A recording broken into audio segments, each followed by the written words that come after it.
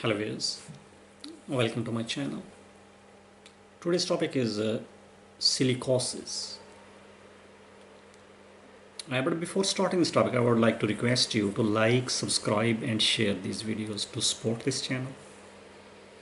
And if you need more information about any disease or any medical condition, you can visit my website, which is www.diseasesandtreatment.com. The link is in the description area, which is just below this video, And if you wish to subscribe this channel for more information or informative videos, there is a subscribe button below this video as well. So you can click that button to subscribe. Now I come to the topic, silicosis. Silicosis is a condition which is caused by inhaling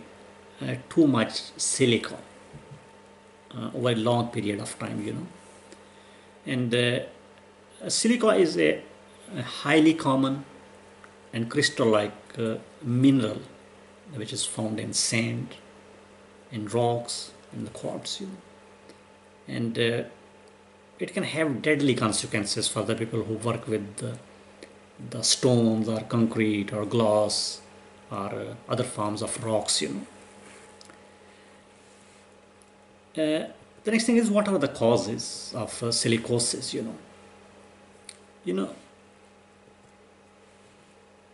Any level of exposure to silicone or silica can result in the silicosis, And there are three types of silicosis. Number one is acute, accelerated, and chronic silicosis, Now, acute silicosis forms a few weeks or months after high levels of silica exposure, and this condition progresses rapidly, And the accelerated silicosis comes on 5 to 10 years after the exposure, and the chronic silicosis occurs 10 years or more after the silica exposure, and even low exposure levels can cause the chronic silicosis, And silica dust particles they act as like tiny blades on the lungs, And these particles create small cuts that can scar the lung tissue when inhaling through the nose or through the mouth, And scarred lungs do not open and close as well, making breathing more difficult, if compared to the healthy lungs, And there are certain kind of people who are at more risk, like the people who work in the asphalt manufacturing, or maybe concrete production, or maybe crushing or drilling rocks and concretes and working in the quarries, mining, or maybe tunneling, or sand loss, blasting, or maybe glass manufacturing industry. So those people, workers, are highly exposed to silica, and they're at higher risk of getting silicosis, And it is the progressive condition, and meaning that it gets worse over the time. And the symptoms may start out as an intense cough, or maybe shortness of breath, or maybe weakness, And other possible symptoms include chest pain, maybe fever, maybe respiratory failure, weight loss, night sweats, chest pain. And having the silicosis increases your risk of respiratory infections, including tuberculosis, Okay.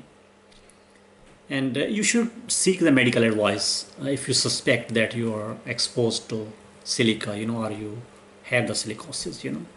And your doctor will ask you the questions about when and how you may be exposed to silica,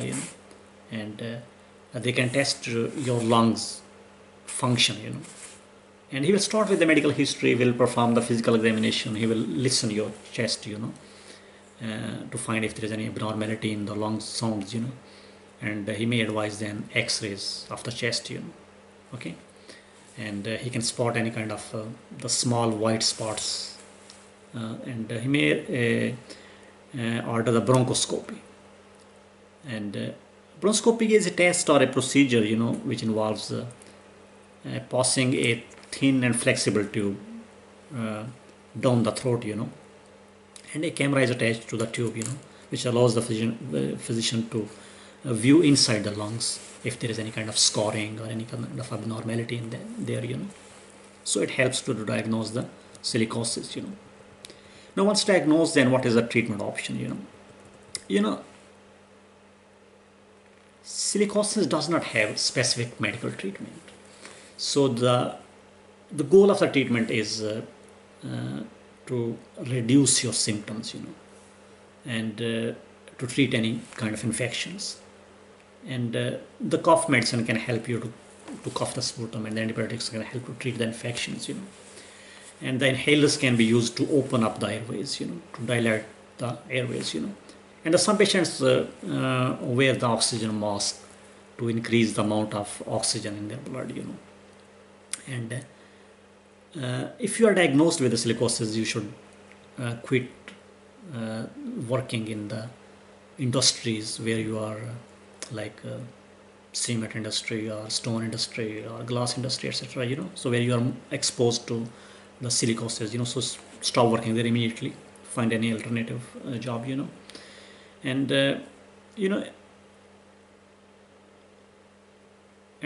quitting smoking is another good decision, And the people with the silicosis are at increased risk of tuberculosis, so you should be tested for the tuberculosis as well, Okay, and the patients with the severe silicosis may require a lung transplant,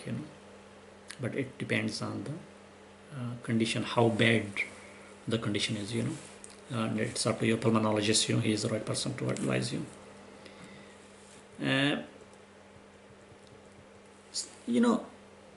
Silicosis has become less common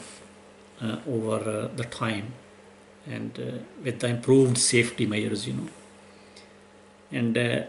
silicosis can still occur, but there is no cure for it,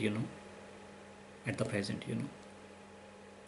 and your long-term outlook depends on the severity of the condition, and the intense lung scarring can develop in both accelerated and the chronic silicosis, and the scarring destroys the healthy lung tissue, so reducing the amount of oxygen in the lungs and can transmit to the which is transmitted to the blood, Thank you very much for watching this video. If you need more information about any disease, any medical condition, you can visit my website, which is www.diseasesandtreatment.com. And please do not forget to subscribe this channel. Thank you and goodbye.